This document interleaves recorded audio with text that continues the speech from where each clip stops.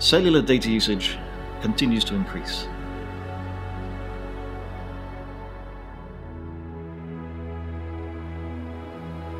We need small cells to deliver greater network capacity. But as cell sizes go down, deployment costs go up. More sites, more landlords, more planning consents, more installations. TTP's innovative outdoor small cell concept addresses the total cost of deployment head-on. It's designed to be deployed directly onto lampposts, so one landlord, a city authority, can grant access to many sites. It uses femtocell technologies for lowest unit cost.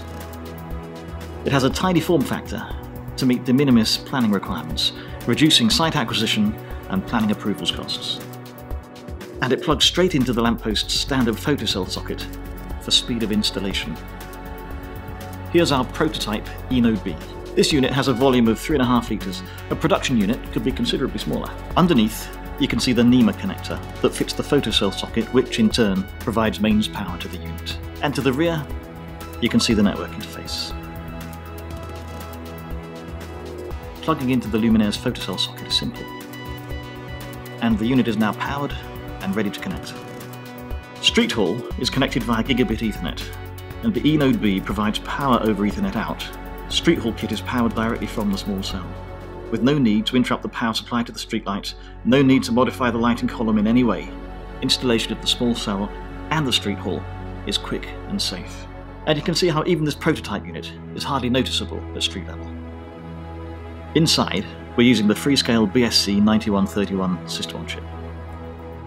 This targets up to 32 users and up to 100 megabits per second downlink throughput over a 2x2 MIMO transceiver. Running on the Freescale SoC, we have the IP Access LTE access point software. For this demo, our core packet network is provided by the Quortus ECX Core, running on x86 hardware. This provides both the interface to our eNodeB and our internet gateway.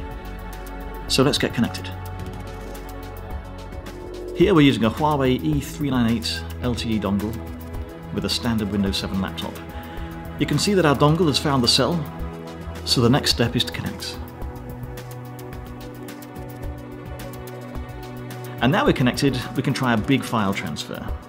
You can see that right now we're getting sustained throughput of more than 50 megabits per second. But out on the street, who's going to be using a laptop? So here's a more realistic use case: media streaming directly to a 4G smartphone. TTP's small cell in a photocell socket concept minimises total cost of deployment for small cell operators and will accelerate the adoption of outdoor small cells through low unit cost, low site acquisition cost, and low installation cost.